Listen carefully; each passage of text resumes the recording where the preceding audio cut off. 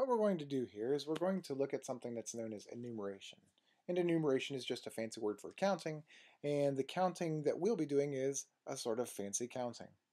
You'll have to forgive me, the very first example is very trivial, but it illustrates one of the principles that we need to go. So we're at a conference, and as an attendee, I'm going to order a boxed lunch. I get the menu. There are 5 choices of boxed lunch that contain some sort of meat and 2 vegetarian options. How many selections are there total? Yes, it's very simple. The answer is 7 because we have to choose one of the 5 meat or one of the 2 vegetarian options. There are only 7 options available. But this illustrates something that's actually quite sophisticated in this enumeration activity. We have what's called the sum principle. I prefer to call it counting by cases because that's what it really boils down to. Okay, and very straightforward. If we have m options for some selection that we're going to make of type A, and n options for our selection of type B, we're going to say that the types are mutually exclusive, which I'll define later. A single selection is made from either type A or type B, then there are m plus n total options. By mutually exclusive, we mean that there is no overlap between the 2 different types. Okay, so in our example, we had vegetarian options or meat options. There's no overlap there.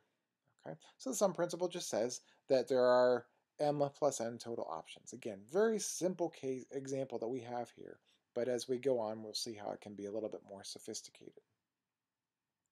Okay. This sum principle also extends if there is a third type, type C, or a third and a fourth, types C and D. So it's not just restricted to 2, but it works out nicely to talk about 2. Another principle we're going to talk about is called the multiplication principle, and this example will help illustrate that. College student hasn't done laundry in a while. He's down to his last 3 pairs of pants and his last 5 shirts. How many possible outfits can he make? Okay, now we're going to assume that he's going to wear the pants on his legs and the shirts over his head. He's not going to put the pants on over his head. How might we go about answering this question if we don't know some of these counting principles? Well, what we could do is we could list out all the possibilities, and a nice way to list them out would be by looking at some sort of table. So over here we see he has options of blue, gray, or onyx pants. Onyx is the same as black, but black and blue both start with B's, so we chose onyx instead. And then shirts, we have yellow, red, green, purple, and white. Okay. And this chart tells you exactly how many there are. There are 15 because there are 3 rows and 5 columns. And you can see over here the GP represents that he's wearing gray pants and a purple shirt. Okay. We're not going to say that he's going to worry about whether or not things clash. Okay, but we can see that there's multiplication taking place here. 3 times 5 is 15. And this is what's known as the multiplication principle. So suppose we have a 2-step process, and there are m ways to complete the first step in our 2-step process and n ways to complete the second step. Well, then there are m times n ways to complete the entire process. As with the sum principle, this can extend to more than just 2 options. Maybe we have a 2-step process. Maybe we have a 10-step process. Same sort of idea. So our next example will illustrate this. We have a student organization that has 20 members, and they're going to select a group of officers, a president, a vice president, and a secretary. How many different outcomes are possible? Well, think about what would make an officer combination. Well, we need to know which 3 people are going to be the officers, but that's not enough because I could have the same 3 people holding these offices, yet still have a different outcome. For example, we could have Larry, Curly, and Moe as president, vice president, and secretary, respectively. So Larry is the president, and so on. Well, that would be very different than if Moe were president, Curly were vice president, and Larry were secretary. Okay? So we would treat those as 2 different outcomes. All right, so let's think about the process we would do this. Well, we could pick all 3 people and then assign them, but I think it's easier if we pick one office at a time. So what we'll do is we'll pick the president. Once we know who the president is, then we're going to pick the vice president. Once we know the first 2 offices, we'll pick the secretary. Now it's pretty straightforward to see what our options are. Okay? We picked the president. There are 20 choices for that. We're going to make an assumption here that the president and vice president have to be two different people. So I can no longer choose the president when I'm selecting the vice president, so there are 19 choices there. And then there are 18 choices for secretary. And if you multiply all that out, we get 6,840. Well, now we're going to look at a special case.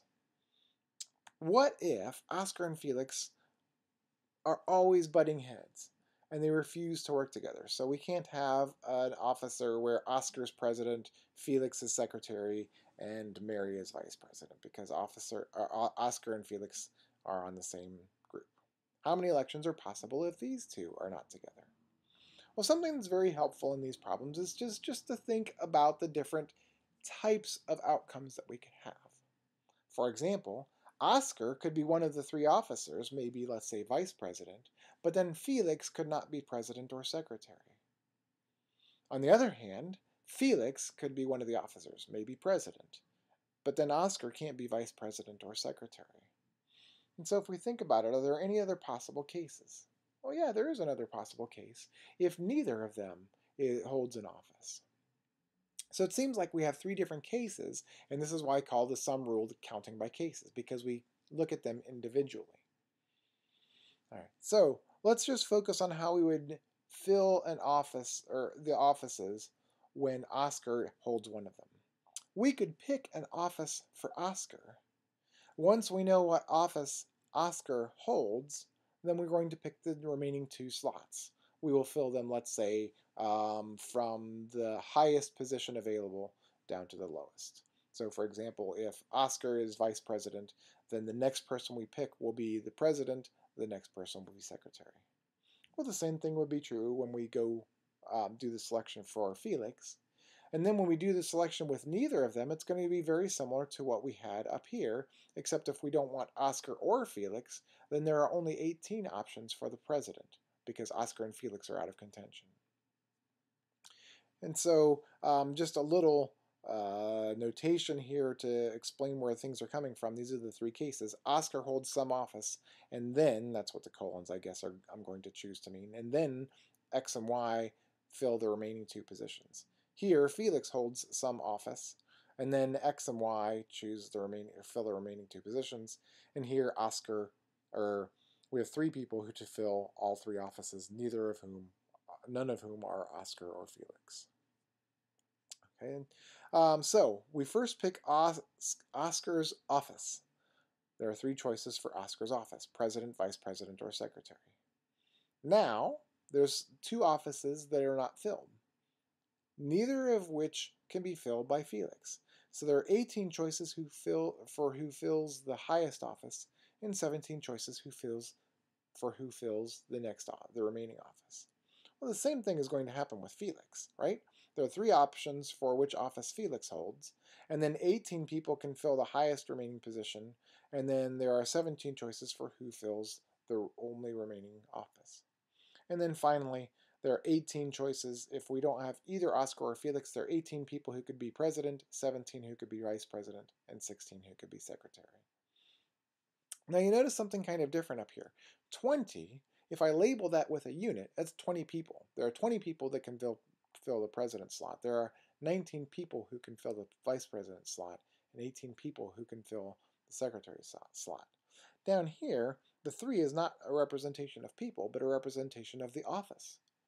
Okay, there are 3 people who could fill the president position. And then there are 3 offices that Oscar could hold, and then there are 18 people that that could hold the highest remaining office, and there are 17 people who could hold the next highest remaining office. So the 3 is from the 3, we're selecting from 3 offices, then 18 people, then 17 people. 3 offices, 18 people, 17 people. Here we have 18 people, 17 people, 16 people.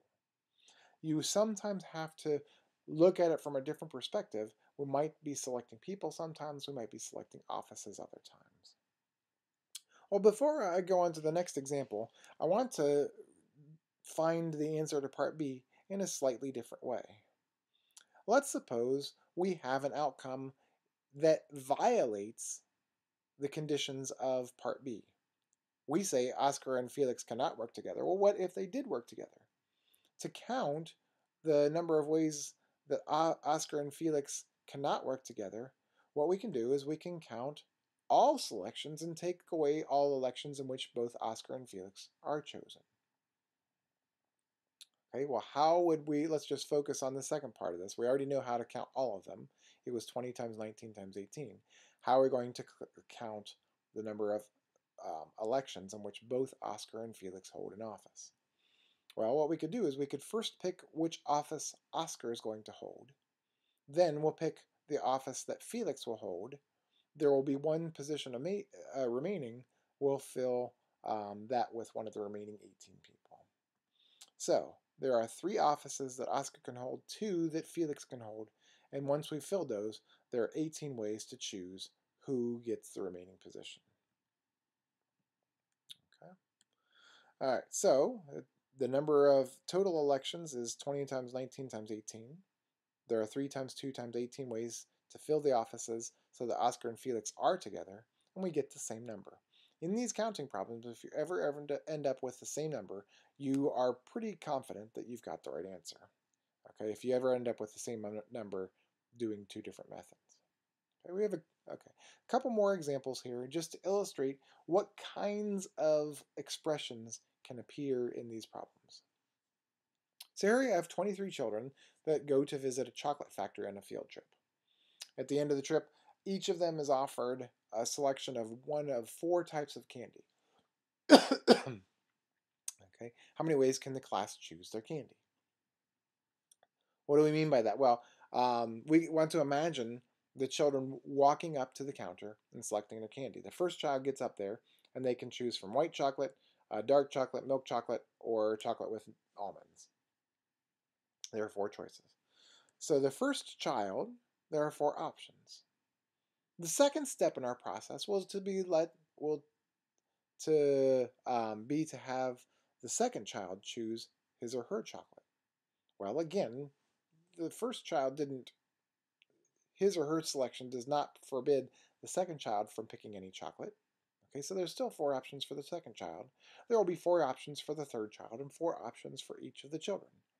So we would multiply all of these 4s together. There are 23 of them total, and so we're going to end up with 4 to the 23rd.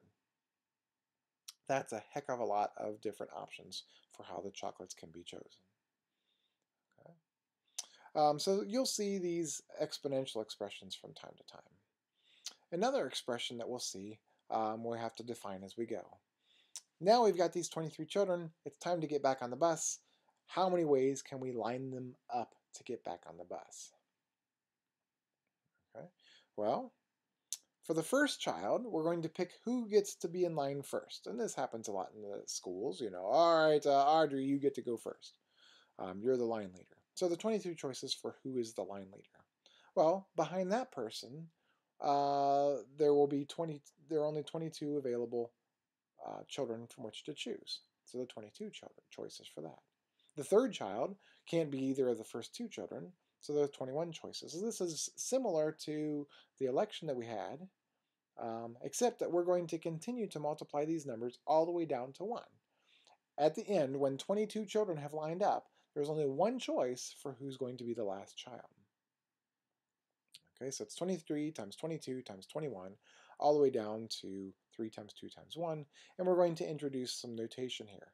We're going to write this product of all the integers from 1 to 23 as 23 with an exclamation point afterwards. We call this 23 factorial. We're going to say in general the number n factorial, which is an n with an exclamation point afterwards. This is the product of all positive integers from 1 to n. Okay. So this is what it looks like very generically. N times the next smallest number, which is n minus 1, times the next smallest number, which is n minus 2, all the way down to 3 times 2 times 1. Just by convention, we'll define 0 factorial to be 1. Okay. So exponential expressions, factorials, are things that will commonly occur in these counting types of problems.